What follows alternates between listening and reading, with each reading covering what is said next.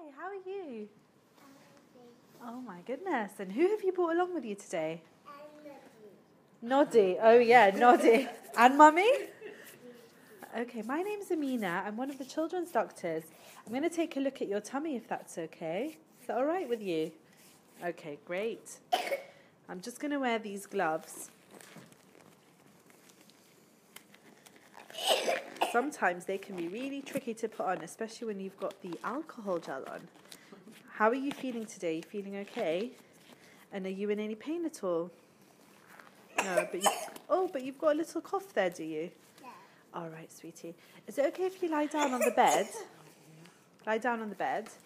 And I'm going to start off. Oh dear, are you all right? Are you sure? Are you comfortable lying down? Yeah? Okay. Just going to start by just taking a little look around the room, seeing if there's anything you've brought with you at all. Other than Noddy. We'll put Noddy right here. Okay. Great. Can I take a look at your hands? Is that all right? Can I look at both of them? Wow, nice hands. And turn them around. Well done. And can you do this funny thing? Point up. Oh dear. And then down. And then stick your fingers together. Oh, you are an expert, aren't you?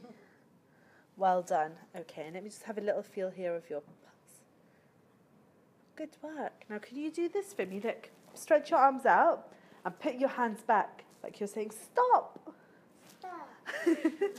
Well done. Good girl. All right, let me take a look in your eyes. Just going to pull them down a little bit. Good work. And can you open your mouth up? You have such clean teeth. They're lovely. Do you brush your teeth? Do you? Yes. Good work. Okay, for a minute, could I just ask you to sit up? Sorry about that. Just so that I can have a little feel over here in your neck. Well done. And just over here, the top of your neck. Great. And whilst you're up there, I'll just have a quick look at your back.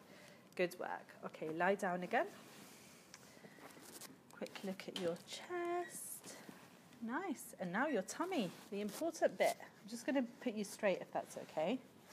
All right, so I can see that you've got a tube here. And that's coming from this bit of your tummy. And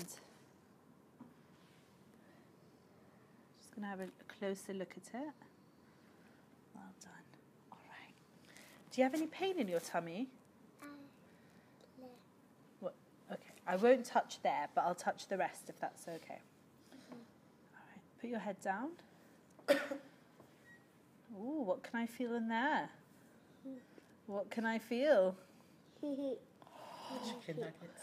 Chicken nuggets? No. Have you had chicken nuggets? No. And did you have chips as well? No. I could definitely feel the chip in there. Okay. And now I'm just going to feel a bit deeper.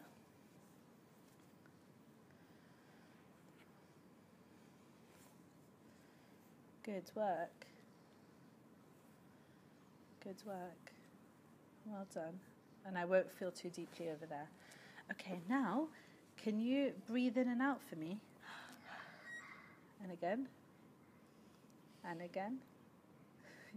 Good. Deep breath. Well done. Good work. And again. And again. Do you have star earrings? Yeah. Oh my goodness. How long have you had them for? A long time? Yeah. Oh, wow. And deep breaths again. Good. And again. And again. And again. Whoopsie. And again. Good. And let's do a bit of tapping again.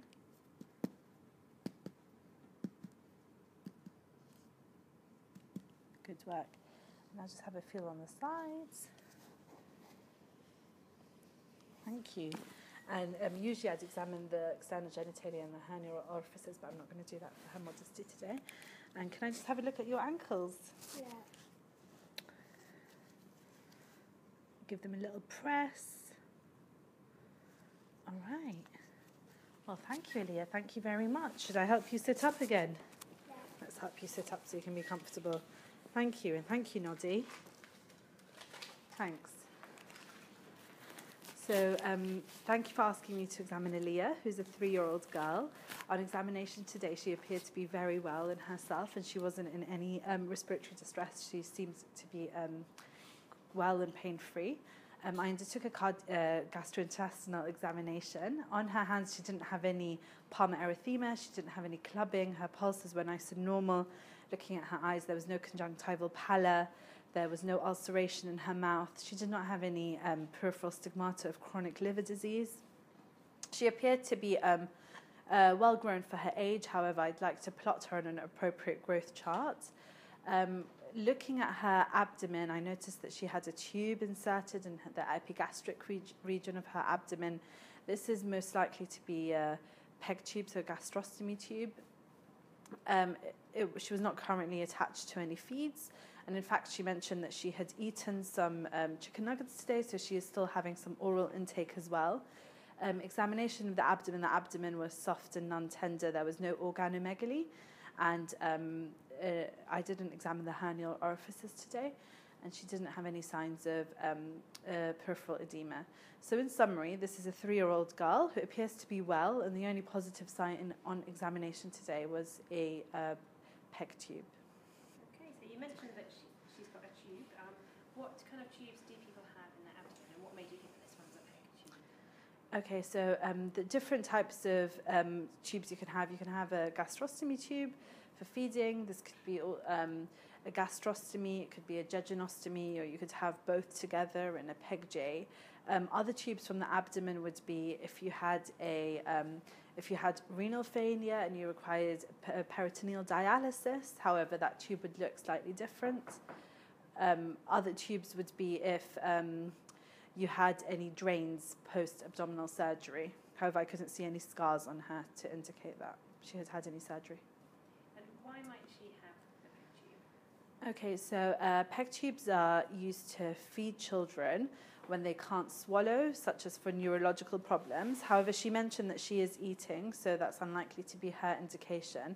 Other reasons children can have PEG tubes would be to help them if they required regular medications, and also if they were suffering from severe reflux.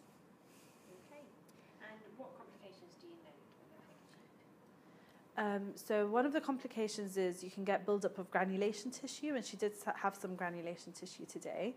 You'd also want to keep an eye out for any infections, any leakages, and you'd want to ensure that the tube did not become dislodged, and you'd want to give parents advice on when to return or seek medical attention if they thought their child had developed any complications. Okay, that's the end of your station. Thank you very much. Thank you. Thank you very much. Thanks.